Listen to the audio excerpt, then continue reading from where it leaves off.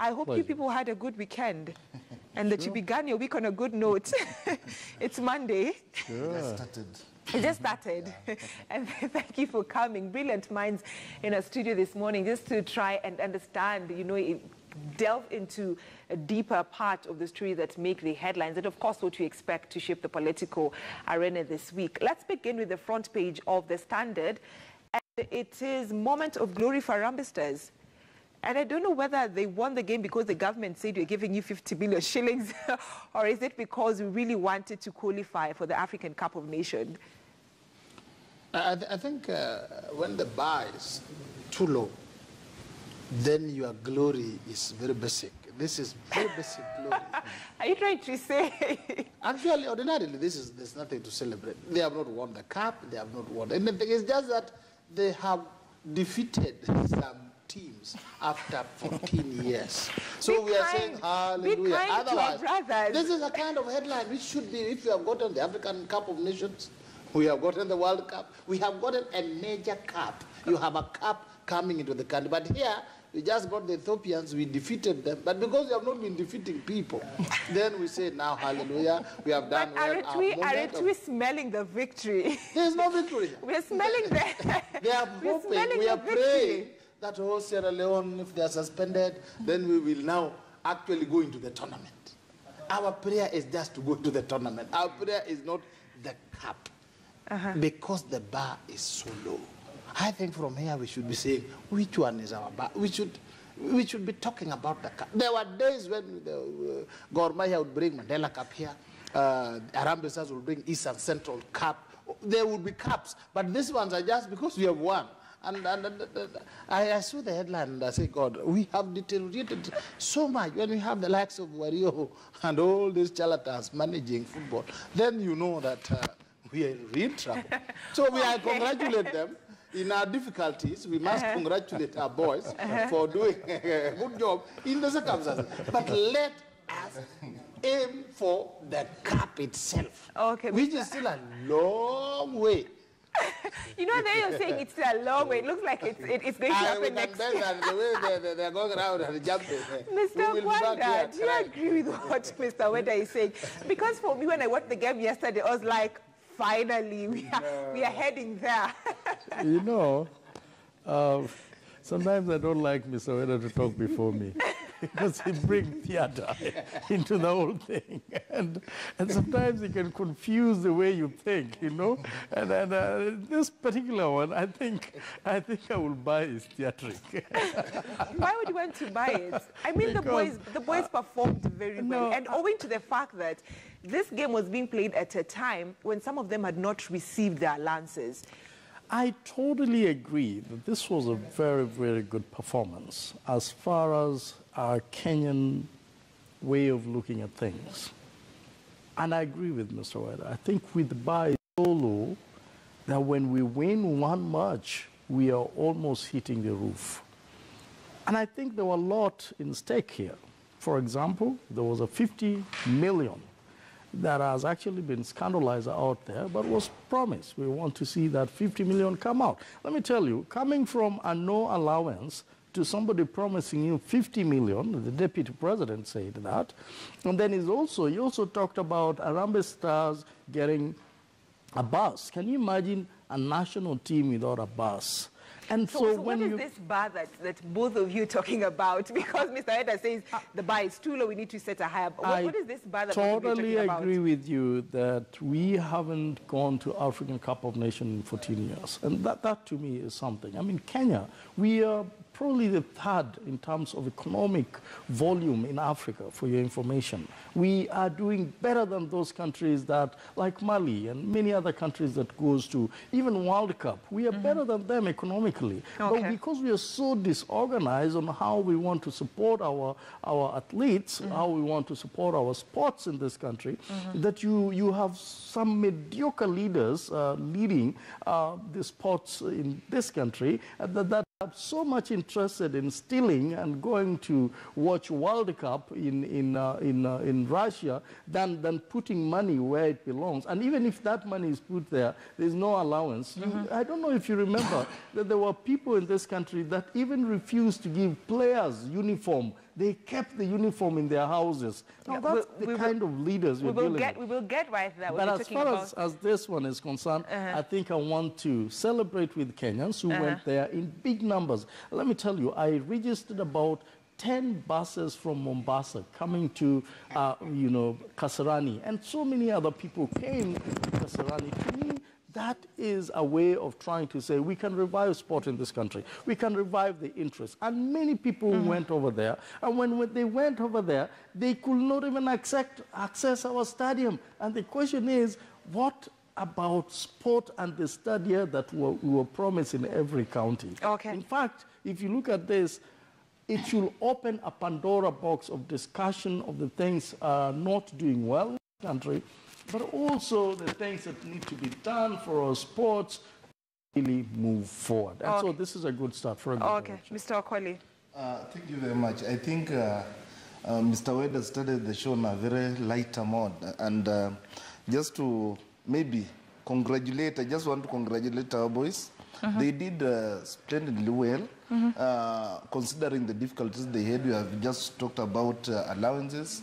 And the performance, the winning is just a win, regardless of whom you are competing with. And, it improves our standards and ratings within the FIFA. At least if we continue performing like that, and we are going to have so many of our boys going and, playing in other European football clubs.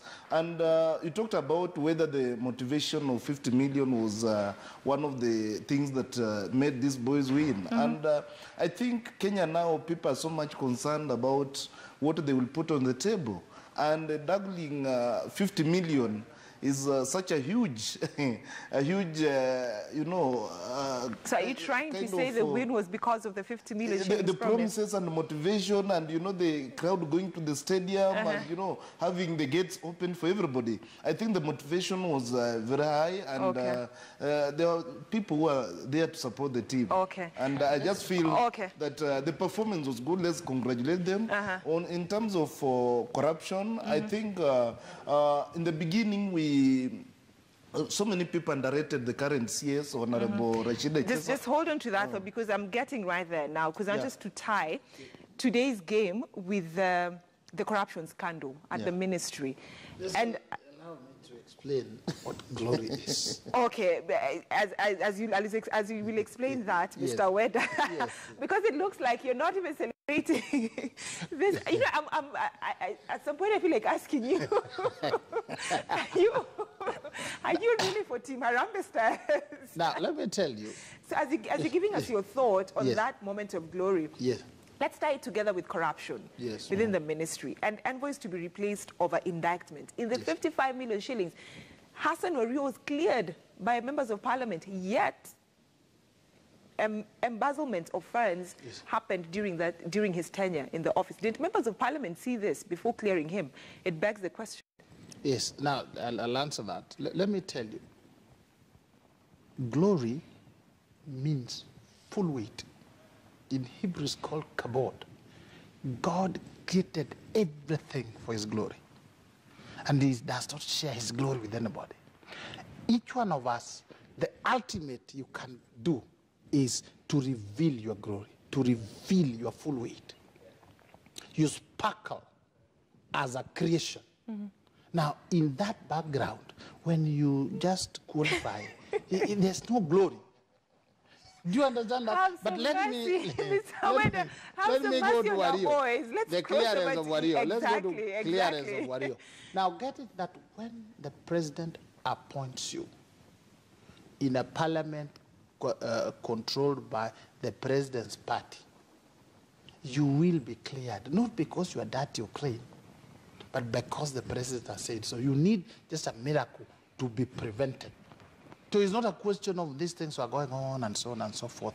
Even when they were being appointed to be ambassadors or whatever, they had undertaken and executed the circus, the Olympic circus. It was there. In fact, at that time, they thought that people will be arrested and so on and so forth. But political expediency at that time, people needed votes and so on and so forth. You would not attack or touch the likes of Wario. But what they did, it was such a serious circus, a sick joke, where even the runners, the athletes, they are given wrong water. The wrong water. And you see, the water you are given determines the energy, and then they lost. You get it? Some of them, even the uniforms, some of them, so the uniforms are so beautiful, they hoarded them. Okay, Mr. Gwanda. So all this was within the knowledge of the president, within the knowledge of parliament. But were you still cleared?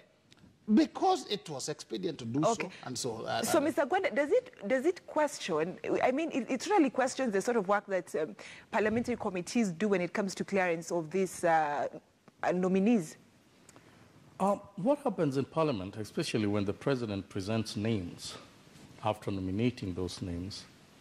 What happens is basically parliamentarians, whatever committee they are going to.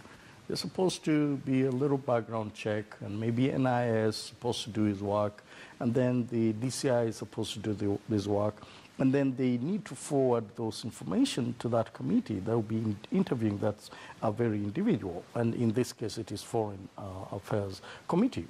And then what happens in that case is if there's anybody out there that is supposed to perhaps knows a little bit more about this individual, that they think that maybe Chapter 6 is not met, and in this case, this person does not deserve this position, they're supposed to submit those information to that committee, so that that committee will be able to ask that individual the very, very questions that have been put out before them. But the truth of the matter is when the president presents those names to a parliamentary committee for approval, it is never about their background checkup, but it's about, does the president want this guy or not? We know very well that Wario was involved in these skirmishes of scandals that took place. Money was lost, and I think there was a general agreement even within his office that money was lost. And I think an investigation was initiated, but remember, we had a moribund DPP at that particular time, and that did not care about anything will go before him. If you brought him any case